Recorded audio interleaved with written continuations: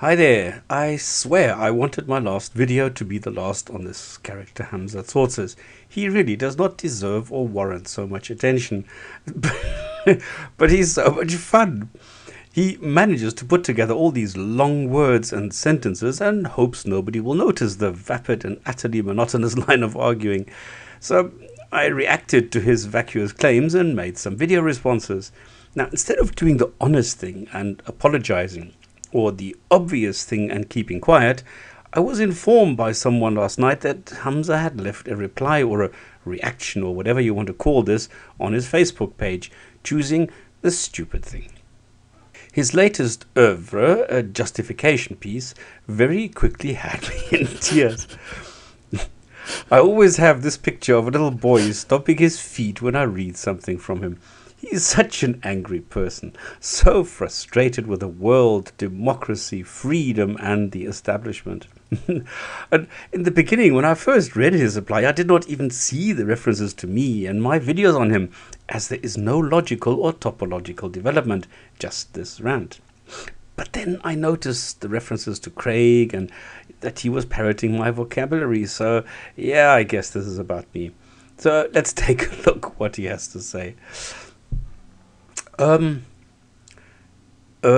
Question mark. That's always a good and intellectually stimulating way to start a conversation or essay. I could well imagine him starting a dissertation with the words, "Hi, my name is Hamza." It also reminds me of one of my all-time favorites, when the movie Arthur, Dodson the Butler comments, "Yes, I look forward." I look forward to your next syllable with great eagerness. Then we have the philosophically tinted, epistemologically based, psychologically sound statement, "This guy is very stupid." Do we learn what guy? Why? How? Nah, come on. That would require actual data, facts, and a functioning brain. And I think Hamza has a bachelor in psychology. Well, if he shows them this, maybe they'll settle for a refund. When he says he feels for me, what exactly does he feel? Is it pain, remorse, admiration, disdain, pity, contempt? Come on, man, be specific for once. You're not writing a second Qur'an, but a real text in Facebook, so there's no need to be vague and ambiguous. Hamza now claims that science has always been supportive argument. Being only a supportive argument, he sure uses it a lot. And he claims he only uses it in a supportive way when using cosmology. Now, cosmology is the scientific study of the origin, evolution, status, and fate of the universe we live in. It's all about data, measurement, and observation, and theories and models based on this data, measurement, and observation. Now, Hamza tries to remove cosmology from this realistic physical cosmology and push it into metaphysical cosmology without ever defining it. He uses nebulous terms and hides behind vagueness. He labels the debate a debate, where in the debate he calls it a discussion. I don't want this to be a debate. I want it to be a conversation. So, in the debate, he takes scientific expressions and scientists and tries to show that this particular God exists. This is neither scientific nor philosophical, but mythical. He tells us he uses logics, for example, when talking about the differentiated infinite. The what? Alright, I have to admit, I never heard this expression, so I looked it up. Google had 67 hits, but only one in the area of religion, where Georg Hegel proposes it as a speculative element for the universalities and determinateness within a God, the supreme being. If Hamza calls that absurd, well, then so be it. Now he turns to my comparing him with Dr. William Lane Craig, which seems to have touched a nerve somewhere.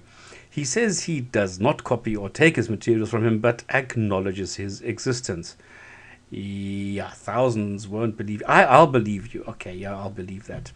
His strongest argument in this debate, he used no notes, and Craig does.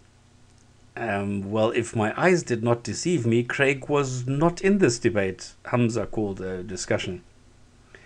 And here, oh dear, look, Ma, no notes. Where did it come in this critique and in the evidence where it leads? And now, hold the presses. Hamza says he uses the Quran, which Craig does not do, to explain, well, I suppose that's explain, the beginning of the universe. Sheer brilliance.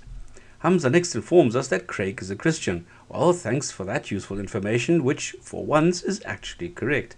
And then carries on to say that it's okay to parrot someone as long as you understand what you are parroting.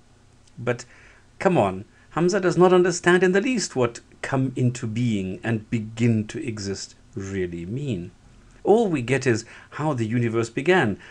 Well, at least he never explained the concept, and when he applies it, it is horribly wrong. Now we finally get to what he calls the main point. What these atheists do. Atheists, all of them. So we atheists expose ourselves. What? In public? He says I suppose that's they create a strawman. But does he know what that really is? Does he show anyone where the argument is and where the strawman is? No, that would require actual data, facts, and a functioning brain. He then accuses all atheists of waffling. Does he provide an example? No. Is this logically possible? Well, only with difficulty. I don't speak for others, but I react to claims, which means I don't make stuff up. Hamza does, which is why he can waffle, and he does. And I just take his point and answer it. Oh, he does love to flatter himself, our Hamza, doesn't he? He calls his childish tripe scientific supportive evidence, and says if you removed it, the argument itself would still stand. Let me be more benevolent and merciful than a god and pretend that there is something scientific about his arguments. I would love to see what would be left. If I take his, the 20-page pamphlet on embryology and remove the descriptions of reality, I would be left with 3 paragraphs from the Quran and the title. If I leave out his arguments from Valenkin he, or Hawking he, or Polkinghorne he, in his example of quantum physics in the Pakistan debate, there'd be nothing left. Except for just some Quran statements, except for just some excerpts from a book. He then contradicts himself by taking someone like me serious enough to write about it on his Facebook page, but then says, why take soothsayers seriously? Soothsayers? Seriously? Does Hamza know that a soothsayer is a person who professes to foretell events? Have I just been promoted to prophet? Wow, gee, thanks, man. And here Hamza flatters himself again by claiming he exposed Professor Hoodboy. I suppose that's Professor. Is Professor Hoodboy really an arrogant man? I don't think so. Does anyone else find him arrogant for any reason? Not that I know of. Does Professor Hoodboy really not understand basic logics? I think this is a childish lashing out at anything and everything in sheer frustration and rage. Ignoring an argument one has little knowledge of is not an agenda, it is wisdom. And Professor Hoodboy has wisdom.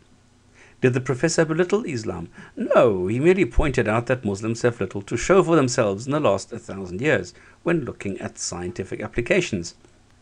Is this arrogant? Is this belittling? Is this wrong? He smiled at Hamza trying to merge the Quran with quantum physics. And the same as almost every non-Muslim, people don't understand where the claims for a Quran with scientific miracles predating the 7th century come from. And no, Professor Hoodboy ignored only the stuff he did not understand or know anything about. He killed Hamza's arguments where he did have knowledge. What more can anyone expect? Hamza has a standing invitation to call into the Jinn and Tonic Show to discuss his issues with people who have more knowledge about the Quran, but he's been too afraid of that ever since he got so badly burnt on the Magic Sandwich Show. Now, I don't know if that offer actually still stands after his atrocious behavior in Pakistan. Now, finally, Hamza closes his rant with the next lie, who clearly show their agenda and fail to engage. Now, who clearly shows their agenda? I suppose that's there, not there. And what is the agenda? What is it? For my part, it is to expose lies and show the truth. Is that a horrible agenda to have? And fail to engage in positive discussion? Oh, really? How can I if I am blocked everywhere by you, Hamza? So I don't fail, but am unable to because of your arrogance. I am allowed to post on your Facebook page if I beg and apologize for your ignorance and mistakes. And exactly what is a positive discussion? Only one where everyone agrees with you? On important matters, such as what?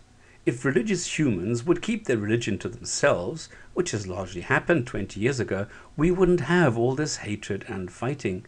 Remember something, please. Atheism is an ism which reacts. It only reacts. Atheists react to claims.